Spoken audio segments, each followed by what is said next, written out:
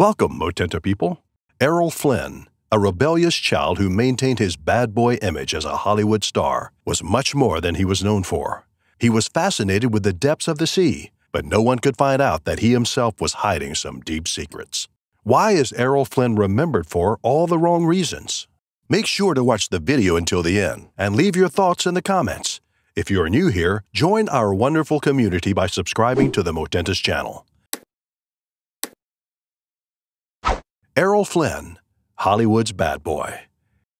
Known more for his bad boy attitude off-screen, Errol Flynn is the name that immediately comes to mind when one considers the renowned actors of the golden age of Hollywood. His classy swashbuckler persona on screen inspired viewers and warmed hearts. Off-screen, he had relationships with several different women, partied heavily, and was open about it. His autobiography title, My Wicked, Wicked Ways, was a jab at his lawless way of living. Errol Flynn's main story was that he had it all: good looks, charm, talent, intelligence, a substantial fan base of devoted admirers, and willing women. He epitomized the concept of a romantic lover and swashbuckling hero.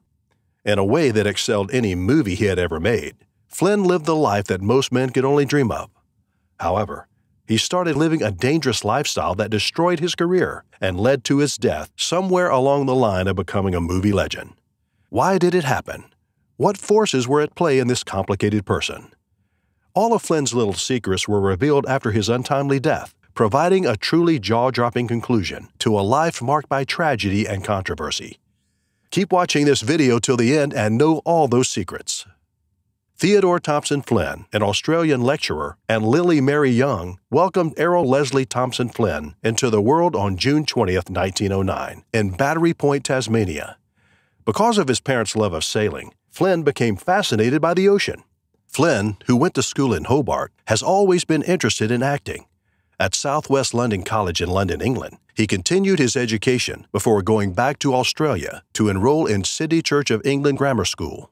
After being dismissed from his junior clerk job and expelled from school, he spent the following several years working odd jobs while traveling between Papua New Guinea and Sydney.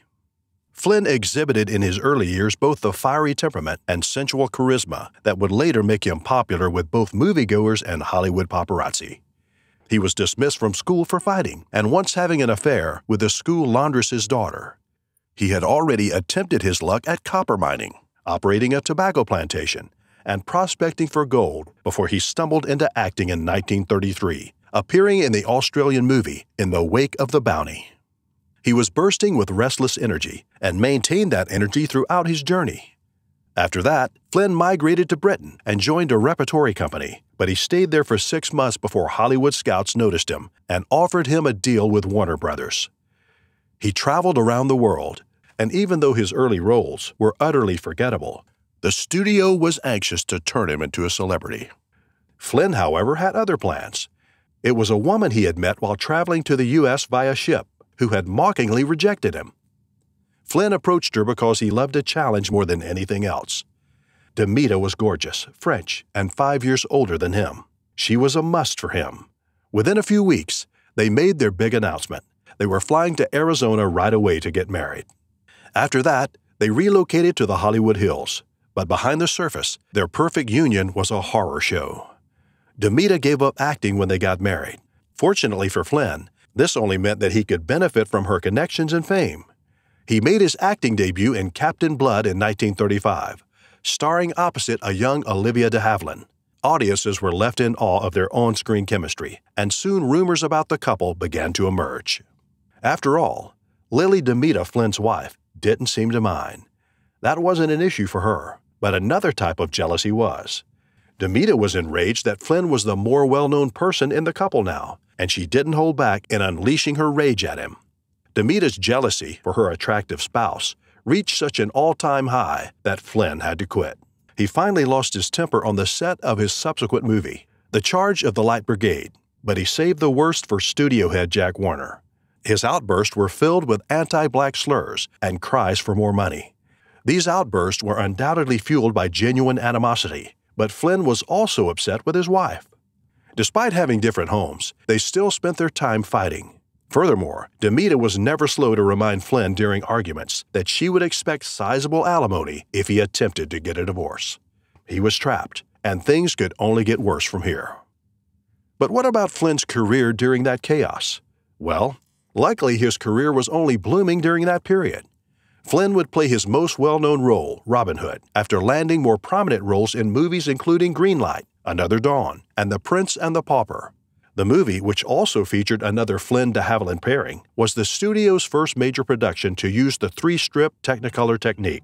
Despite the fact that the adventures of Robin Hood made Flynn famous, it restricted the kind of roles the studio would give him. Since Flynn was a popular swashbuckling figure, viewers anticipated seeing him in roles that fit the genre. Dodge City proved to be a Western movie and another well-attended 1939 release after previous box office failures in other roles and genres. Flynn would go on to appear in more westerns, dramas, comedies, romances, and adventure movies. Flynn would play one of his favorite roles as boxer Gentleman Jim Corbett in Gentleman Jim the next year.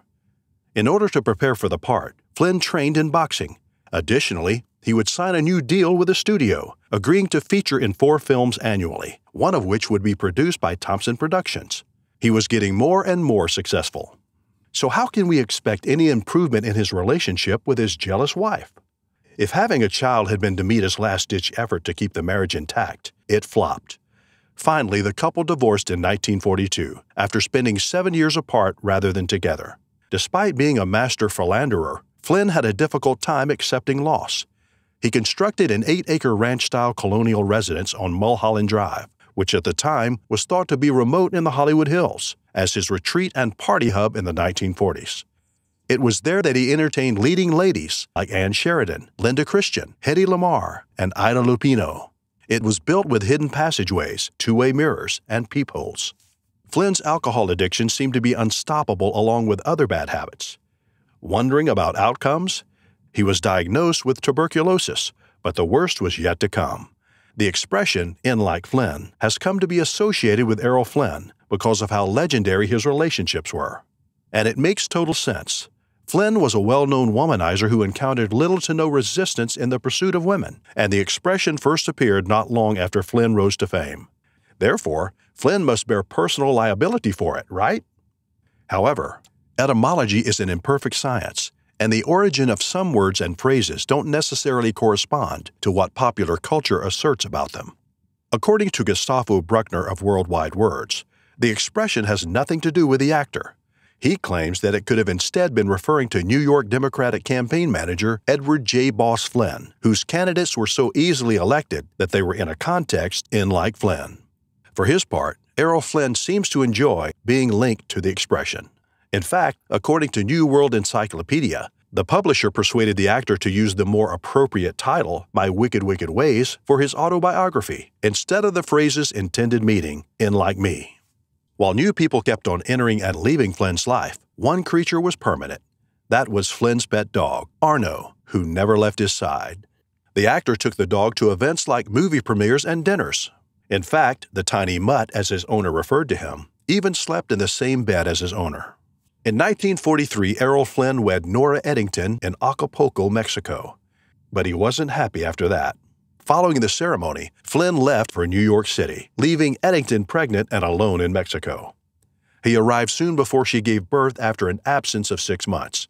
By the time his daughter Deirdre was born, he had already left the building because he couldn't face even being in the same room as the birth. Nora Eddington was the one who could truly understand what it was like to be married to Errol Flynn. But as he was out there with extras and women he met in clubs, she was hiding a scandalous secret of her own. Richard Hames was a singer who sparked Eddington's eye. Although he and she both had spouses, they decided to leave them for one another. The independence was wonderful, but as we all know, Flynn never dealt well with rejection. Flynn immersed himself into his work, the drink, and a new engagement to comfort his bruised ego. This time, it was Patrice Wymore, a 21-year-old ingenue who was his most recent co-star. His personal life finally appeared to be getting better, but not his professional life. After the war, Flynn made appearances in a few fairly popular movies, but he had lost some of his peaks. He battled alcoholism and drank excessively while filming, which impacted his image. He spent many years working for Warner Brothers before being loaned to MGM to act in That Forsyte Woman and Kim. Before his 18-year partnership with Warner Brothers came to an end, Flynn would make an appearance in another Warner swashbuckler, The Master of Ballantrae. His reckless way of living caught up with him by the 1950s. He once said, "I have a zest for living, but equally the urge to die." Directors could not rely on him to be at the set on time or remember his lines because of his drug and alcohol addictions, which had left his once attractive face bloated. Flynn continued to appear in and create movies after moving to Europe. He actively sought work to pay off his debts after the unsuccessfully 1954 production of The Story of William Tell drained his finances. He presented and performed in his television series, The Errol Flynn Theater. In 1957, he received a role in Istanbul from Hollywood once more. After landing a part in the popular movie The Sun Also Rises that same year, Flynn went on to play a drunk in a number of roles. He had minor film appearances during the 1950s, but it wasn't enough to support his way of life, especially because by that point, he was essentially separated from Wymore and once again on the hunt. Unfortunately, he would eventually reach a dark place as a result of his persistent financial issues. A brief Hollywood comeback was insufficient to fend off the IRS and bill collectors for very long. In order to avoid losing it to the tax authorities, he made the decision to move his boat, the Zaka, up to Vancouver. And it wasn't the only thing he was bidding farewell to. Flynn was sure to spend time with his daughters and ex-wife Nora before departing on the trip because he was aware that his condition was worse than ever. They wouldn't see him again after that. Flynn requested while visiting a couple in Vancouver that he see a doctor complaining of pain. The doctor advised Flynn to rest, gave him some prescription and a leg massage. But when he checked on Flynn again, the doctor discovered something truly awful. He was unresponsive, and it was already too late when he was transported to the hospital. His liver was such in bad shape from years of drinking and addiction that cirrhosis would have developed within a year, even if the heart attack hadn't claimed his life. On October 14, 1959, Flynn, who was 50 years old, passed away. He was laid to rest at Forest Lawn, Glendale. High-flying adventure, crazy parties, and scandal dominated Errol Flynn's life, though some of the worst scandals only emerged after his passing. Errol Flynn, The Untold Story, written by Charles Hyam, was published in 1980 and featured a number of alarming allegations. The most prominent one was the assertion that Flynn had served as a German spy during World War II. Charles Hyman's main justifications were Dr. H.F. and Freddie McAvoy, two of Flynn's close friends who were thought to be anti-Semitic German sympathizers. While the claims about Flynn's friends were valid, Hyman also asserted that someone confessed to him that her husband, who worked closely with Errol Flynn, had overheard him disclose he was confidentially working for the Germans. However, the 1990 book Errol Flynn, The Spy Who Never Was, eventually invalidated the theories that were posthumously believed. Over the course of his 3 marriages, Errol Flynn had a total of 4 kids. Although in the years leading up to his passing in 1959, Errol spent most of his time with his final lover and only companion, Beverly Adlin, whom he had first met when she was just 15 years old. He had a tiny bit of self-awareness and was proud of his cinematic career more than anything else. He writes, "Maybe I haven't been such a loss after all. In a world that is otherwise filled with dread and often very gloomy, anyone who can contribute a few moments of happiness to another person's life certainly cannot be wasting his time. Maybe it wasn't all that pointless after all. Perhaps it wasn't all wasted." Do you think that these words of Flynn are very deep and meaningful? After all, he spread smiles on the faces of his viewers and gave a lot to the film industry despite whatever he was doing in his personal life. Whether he was a German spy or not, he was a wonderful actor who mesmerized his viewers with his fascinating on-screen persona. So shouldn't we celebrate him for what he gave to us rather than what he did to himself? Share your thoughts in the comments section below. If you like this video, don't forget to give it a thumbs up and subscribe. Perhaps Errol Flynn himself knew that you can't live like that for long. Did other stars know that they were going to die? Ritchie Valens predicted his own death? Let's find out the details from this video.